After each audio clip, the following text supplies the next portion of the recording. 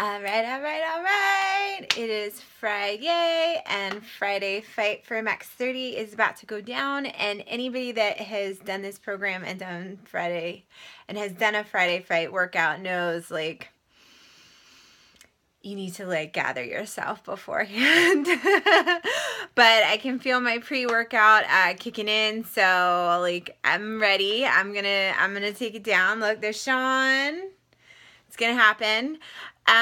I wanted to post a quick video to you guys because this is our first weekend for this group, and if you are like me, the weekends can definitely be the place where, you know, you spiral a little bit out of control. You want to relax, you want to unwind, you have parties to go to, whatever, indulging, date night, whatever, and you have a few cocktails, and then all of a sudden that, you know, fries sound really good, and so that's where it happens for me, and then that can lead into a really bad week, because if you overindulge on the weekend and you didn't meal plan and you didn't go to the grocery store, it's going to set you up for a bad week. So here's my tips for getting through the weekend where you can still enjoy your treats, but you don't blow yourself totally off course.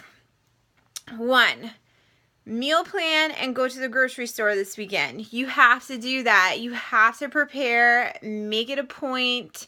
You know, you don't have to make it super complicated, but you do need to do it because you need to have food in your house that fits within your meal plan, that works towards your goals, and you need to have a plan in hand in order to do that. At the very least, plan your lunches, or at the very least, plan your dinners. You know, you can have your shake for at least 1 meal a day, but make sure you have a plan.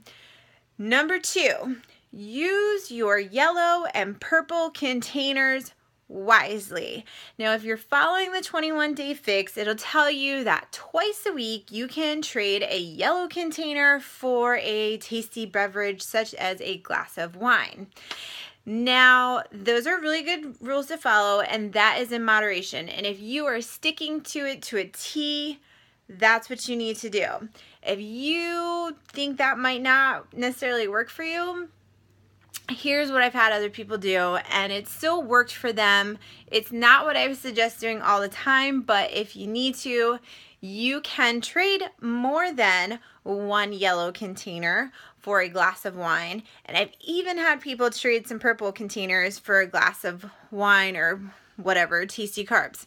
The point is that you need to make sure your total calorie intake isn't going over the top, and you need to make sure that your carbs aren't completely blown out in your macros, okay? So your macros, your fats, your proteins, and your carbohydrates, well, any of the beverages that you have are going to be in your carbohydrate category. And your purples and your yellows are your main source of carbohydrates when it comes to the containers. So if you're going to have more, just make sure that you're dialing back on your other carbohydrates and having more of, and trading those for the drinks. With that said, don't deplete your yellows and your purples so much that you're starving hungry and then you're like binge eating on pizza or cookies or whatever because you didn't fuel your body properly. And that brings me to point number 3. Make sure that you are drinking plenty of water and your Shakeology, because if you're gonna be trading out some nutrient-dense food and your yellow and purple containers, you need to make sure you're getting your nutrients and your hydration when it comes to water and Shakeology. And those things are going to help you stay on track, help make sure your body is still being fueled properly so that you don't have these cravings and this need and this foggy head and this crankiness. So those things are going to help you stay on track this weekend. So enjoy the weekend. I will be checking in again and talking a little bit about food prep and walk you guys through how I'm doing that this weekend.